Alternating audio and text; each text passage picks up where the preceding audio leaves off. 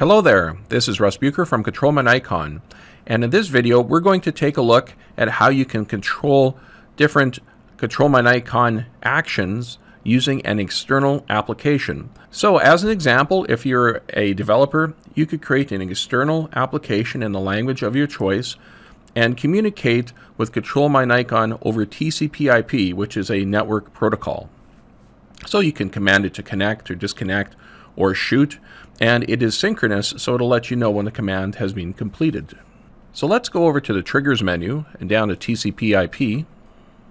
And to enable the TCPIP server, we just click on Enabled, and this is the address and the port it's going to be listening on. So it will receive commands from your application on this IP address or port.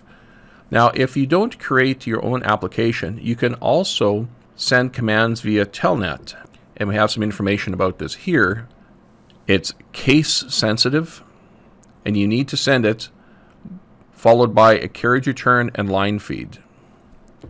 You send it as 1 byte per letter, not Unicode. Want to experiment with this without creating your own application?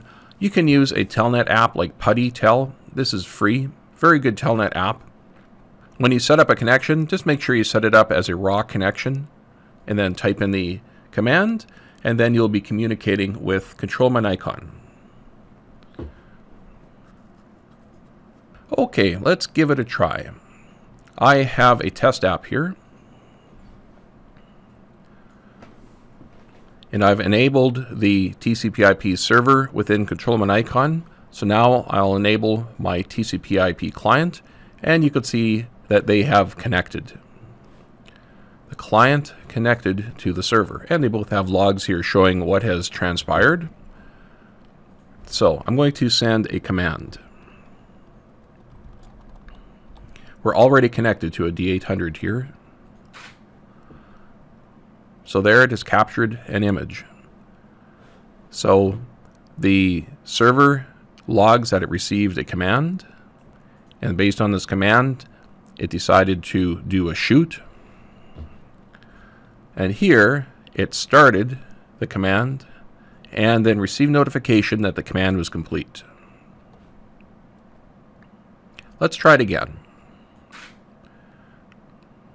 So it starts and then it completes.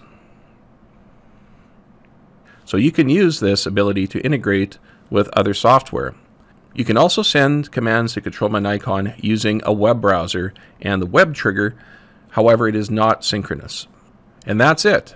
That's how you send commands to ControlMyNikon via TCPIP. Happy tethering.